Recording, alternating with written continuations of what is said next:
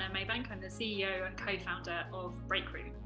At Breakroom, our mission is to improve the quality of all low-income jobs, and we do that by helping people who work in roles like social care, delivery driving, or essential retail to rate and compare where they work.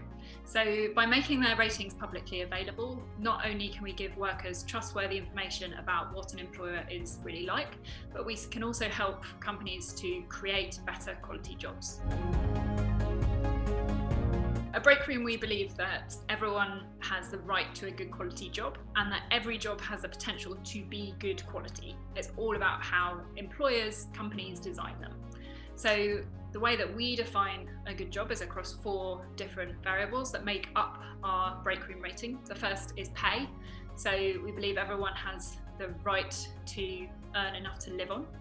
The second is that a good job guarantees you a certain number of hours with flexibility when you need it, so that people know that, again, they're able to better predict their incomes. Thirdly, you should have basic workplace benefits that are enshrined in law and also fair. So paid sick leave is a great example of that. Similarly, paid breaks.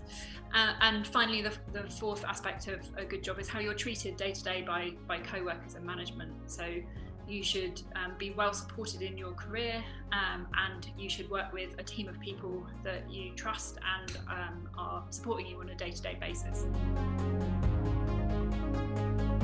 To me, Workertech is about choosing to use technology to make work better, whether that's through making existing work more flexible, as some of us are finding in the pandemic, creating entirely new jobs with new skill sets, or changing the relationship between employee and employer, as we are trying to do at Breakroom.